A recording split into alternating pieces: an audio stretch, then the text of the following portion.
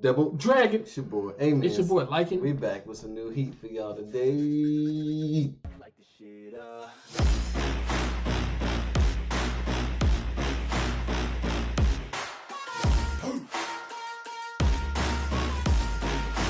the shit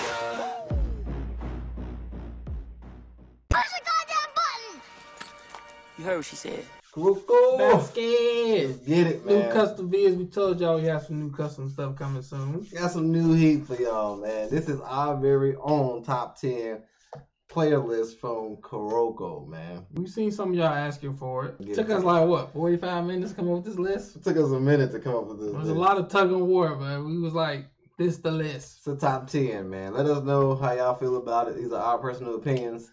And if y'all want us to do a part 2 with like 11 through 20, let us know if y'all want us to do that. Or just different top 10s overall, or different, you know, type of videos. Just put them down in the comments. Yep. So you ready to get into it? Let's show y'all the top 10 Kuroko. Let's get to this list, man. Let's just get to the list. Coming in at number 10, we got Izuki, man. Eagle Spear. Izuki, yeah, I know a lot of people, man, it's going to be a lot of people thinking we missed somebody off this list. That's true. Coming in at number 10. This was a hard list, y'all, for us Hard to spot. do for top 10. But we felt like Izuki deserved this spot at number 10, considering his abilities with Eagle Spear. You know what I'm saying? Eagle Eye. Eagle Eye. You know what I'm saying? I call it Byakugan. Byakugan. Yeah. His impact on the court. You know what I'm saying? He was definitely like a dope player, not being a part of Generation of Miracles and not being the uncrowned king. Yeah, like it was kind of hard to pick him over Hyuga. I think that was his name. Yeah, Hyuga. It's just the Hyuga was there, but it was like this dude was stopping people, shutting down people. Yeah. You know what I'm saying? He was able to help out a lot. Yeah. It was hard. It was hard. I'm sorry. It was hard, but the coming in at number 10 That's number 10. is Izuki. You have to sit with it.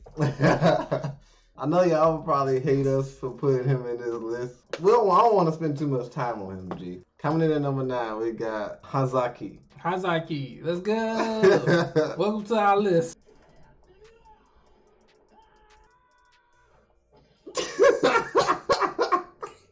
Yo, every time, bro. The shade. Slumped. He's pretty much like, he's like kind of like Kisei, but he had like the dark Kisei skill. Yeah. And I feel like he could have taken on a lot of our notables and also Izuki. I'm just, hey, he's supposed to have been part of the Generation of Miracles before he got kicked out. Exactly. Yep. And it was really his reckless behavior that kind of like was kind of the cause of it. So had he not had that, who knows what would have happened. Yeah, had he not had that, he probably still would have been Generation of Miracles, still stealing people's moves. Yep. You know what I'm saying? And going crazy because his ability was like dope. Yeah, and he had different color hair. Did he? Yeah, silver. He had silver hair when he first. Oh yeah, when he first did. Yep.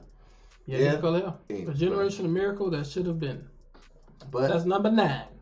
Now your legacy is getting bodied by Iomine, man. The shade. Alright, coming in at number 8. Yeah. We got the one and only Kiyoshi Tepe.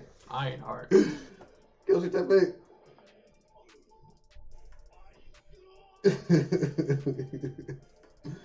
Hey man, Kiyoshi Tepe, number 8, you know what I'm saying? Definitely the Ironheart. Definitely the center of our like team. Yeah, you know what I'm saying? The foundation, the guardian. He's like Nishinoya of our team, basically. Yeah, he's pretty much like the big 3. Like he was there. Like we needed Tepe in order to win the ship. We had Tepe, I didn't think we had a chance against anybody. Then he got injured. He created Serum, first of all. Yep. Then he had an injury and stuff like that. And he came back and was freaking destroying, bro. Vice Claw. Thank you, Tepe. Ironheart. Number 8, man. Much respect to Kiyoshi Tepe. Alright, coming in at number 7, man, we got who we got, G? Man, we got Midorima, bro. Midorima, Steph Curry. Steph Curry with the shot. To me, he's the weakest of all Generation of Miracles. But dang, we couldn't give him. I would have gave him number like 9. But we can't disrespect him that much because he does have the title of the GOM. So that's facts. But his ability to go unmatched. Nobody else doing that ability. Oh, snap, man. I wish I could walk away and shoot like that. They having a whole conversation, bro, while he's shooting. The shade. So you saying Midorima, you would want to put him at number 9? If it was Tepe is number 9, right? I think Tepe is better than Midorima overall. That's crazy. Midorima, he can do more than just shoot. Okay, Tepe could do a lot more too. Like, okay. That's crazy. I don't think he did more with his skill than what all the Generation of Miracles did more with their skill. I feel like everybody did so much more with their skill. All he could do was just shoot. But we ain't talking about. I know they can shoot, but he can still cross people. You know what I'm saying? That's what I'm saying. You said he could do more than just shoot. That's what I was saying. Like, they showed him. It was like default stuff. All right, y'all. Now we got number 6. You know what I'm saying? We got the big homie, Murasaki Bara. The dominance, bro. Murasaki Bara coming in number 6. You know what I'm saying? Bro. He just got tons of power, bro.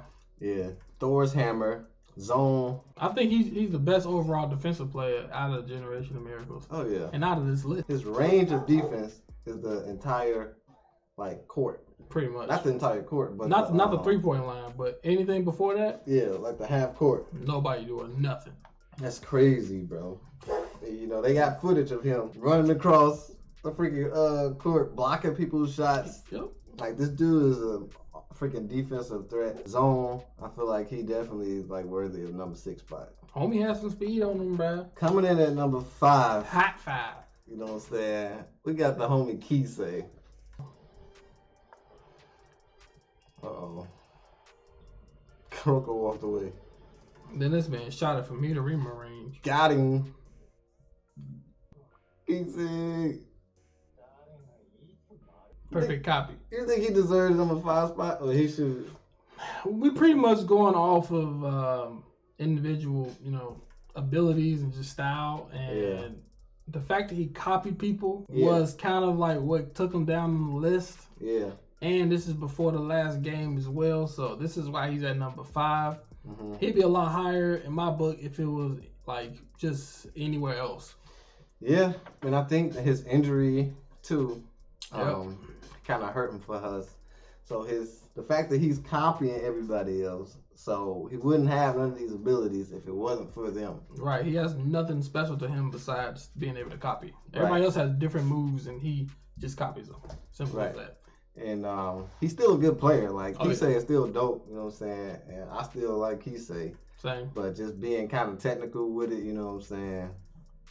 He is using everybody else's moves, low key. Yeah. You know what I'm saying? And he got his injury. But when he does that, that perfect copy and zone, he's dang near unbeatable. True.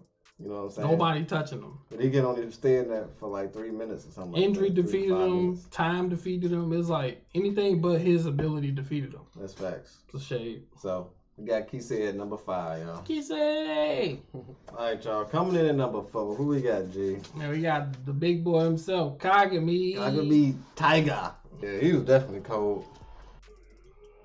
I could confide in him. Why did you jump? Yo, Kagami was definitely he was cold. just power, bro. Power and just jumping. He was efficient because most of the stuff was no threes and it was just getting to the basket, bro. It's facts. Defense, blocking crazy. He did shoot a 3 in some games. Yeah. He pretty much he low-key remind me of Blake Griffin though. Low-key. He kind of remind me of Blake Griffin. Yeah, more now that Blake Griffin does more dribbling and stuff. He shoots a 3 every now and then, but he just had that offensive power, bro. Yeah. He's able to keep up with Iomine, keep up with Kisei. He was to me, he was the ace of Siren. Yeah, he was the ace. You know what I'm saying? He got zone, he got infinite jumping power. Bro. You know what I'm saying? He was the first one to go second true gate zone with the whole Siren team. You know what I'm saying? He cracked the door open to the Generation of Miracles. Kagami is cold, bro. Too cold. He is zone before Murasaki Bara did. That's facts. The shade. But that's our number 4 spot. Now let's move on to number 3. Coming in at number 3, man, we got my favorite player of the whole series. Who your favorite player, G? AMENZ. G. Hey, man, this dude is cold, bro. Wow. Cross session. Gave him the moves, boy. AMENZ, don't break his ankles. We was breaking ankles before Akashi. Number 3, AMENZ Daichi, bro. Cold from athletic ability to speed, agility, being a one-on-one god. Handles, shooting. The only one who could beat me is me. What can you say? Chill. What? Copy. Acrobatic shots. You know what I'm saying? Zone. This dude was unstoppable, bro. And he punched, what's her name? Yep, he punched Hazaki. That's another feat right there. He a real homie. You know what I'm saying? Even when And he cried at the end. he cried. He got feelings. Even when they was trying to kick Kuroko off the team in the Teko arc days. Save that. Mm-hmm. He was like, yo, if you kick him off, you kicking me off. He's just a real dude, bro. I love how AMENZ, bro. Not only is he Get his cold. number next. Chill. Not only is he Love him. cold, but like off the court, this dude is like a cool dude. Bro. Stand up guy, man. You stand Facts. up for his peoples. So number 3 spot. You know what I'm saying? That's number 3, man. AMENZ Daichi. All right, y'all. Coming in at number 2. Hot 2. Who's number 2? G? We got the man himself, Kuroko. Basket. He just had tons of abilities, bro. Yeah, he did. He freaking did everything. Look at that. Menacing Drake vote. Didn't even see him with your freaking hawk eye. Kuroko coming in at number 2. Coming in hot, man. Some people might be mad about this, but y'all gotta understand. He got speed. Who?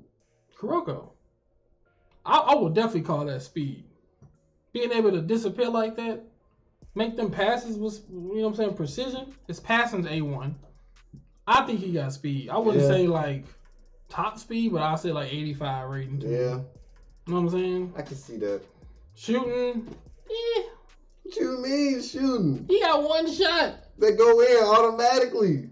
One shot. It goes in. You think his shooting is on par with Midorima's and AMENZ? I didn't say that, but I'm saying that I would give his shooting a 72. every time he shot the ball, it Dana went in unless it got blocked. That started in season 2. What about the first season? He didn't shoot the first season. Because he can't shoot. Have you seen all the times he couldn't shoot? He only got But one type of shot. He learned. I feel like real shooters got multiple shots. Like That's they can fine. shoot anywhere. That's fine. He ain't got to have all. So out of 100%. 5 bars, where you putting his shooting at? I'm putting the shooting at a 3. What? Even with his one move, I'm giving him a 2. You serious? Yes, he can't shoot. That's crazy. I'm sorry, bro. Kuroko, bro, but I give his passing a 5 out of 5. Yeah, he definitely. His speed, I give him a 3 out of 5 on speed. I think he a 4, but I'm gonna be like a little nice and give him a 3. Kuroko he had the vanishing shot, vanishing drive, Yep. misdirection. Yep. You know what I'm saying? And he's the reason why people He's can go the key. second zone. Yep, the key to second zone. Second and get he zone. made everybody realize that teamwork is the best way to play. That's Facts. Kuroko's basketball. His passing. That's why he's so stronger than all the rest of the people. That's facts. All right, y'all. Coming in at number 1 Yeah, boy. for our list, you know what I'm saying, is who? The god himself, Akashi. I mean, come on now. My man was the person to beat in the anime, bro. No. Look at this. Kakamito. Dang. He tried to kill somebody with a knife. He kicked people off teams. He controlled his whole team. His moves is like flashy but yet effective as heck. And he got Emperor's Eye and Zone. And he got red hair. He do. Purple, whatever, magenta. I'm counting it just throw it on the list. Hey man, Akashi was definitely cold. They didn't OP. introduce him till later on in the season, Yeah. and he came on the scene like crazy. The way they introduced him when Kagami first met him, What do you have in his hand? Like some type of sharp it was stuff? some scissors. He asked me to Rima for his scissors. Psycho. He was like, I was like, bro, this dude is crazy. Oh, how are you playing basketball? That's what we playing. What is this? Basketball. Man, basketball? But Yeah, man. yeah, not only breaking everybody's ankles, making people kneel, telling people your head's too high. Yep. He had some of the best phrases in the Kuroko. I'm absolute Neil. Who best to be number one is the person that taught Kuroko what he know. That's crazy. Outside of team basketball, he taught Kuroko what he know. He taught Kuroko. It's crazy, but he also got beat by them at the end. He got double team. You know what I'm saying? Don't count. It don't matter. He got zone plus Emperor's Eye. Yep. Then he get to manipulate people and make them into another Kuroko. That's crazy. This man made a 2.0 Kuroko. I think his special power was controlling everybody. He controlled his whole team. When he went zone, I think. Yeah, no, he put them in zone. Who puts other people in zone besides Kuroko? It was technically like the closest 2 second zone. It was probably the closest. But it didn't hit second zone. But hey. Kuroko make people hit second zone. But who made Kuroko? We had to switch number 1 and number 2. I don't think so. I think it's perfectly fine the way it is. Y'all think this list is fine the way it is? Hey, I think Kuroko... Put down y'all top 10 list, and I want to see what everybody else say. Put y'all top 10 down in the comments. Compared to ours. But I think we might be, hey, G, we got to do something to settle this. I think Kuroko, 1-on-1. 1-on-1. Akashi versus Kuroko. Akashi versus Kuroko? Yes. 1-on-1? Yes. All right, bet. How many likes they need for this? 700 likes. Y'all get to see 1-on-1 Akashi versus Kuroko. And then whoever wins is going to take the number 1 spot. Fact. Yeah. But for right now, this is our top 10. And we kind of struggling with the Akashi Kuroko. We'll settle it. We're going to settle it. We're going to settle it with a 1-on-1. 1-on-1. You know what I'm saying? 700 likes on this video. You know what I'm saying? But, hurry up, or you ain't going to be able to see it. Hope y'all enjoyed it. We'll see y'all again in the next Kuroko video. Double Dragon out. Peace. Deuces. Okay, like,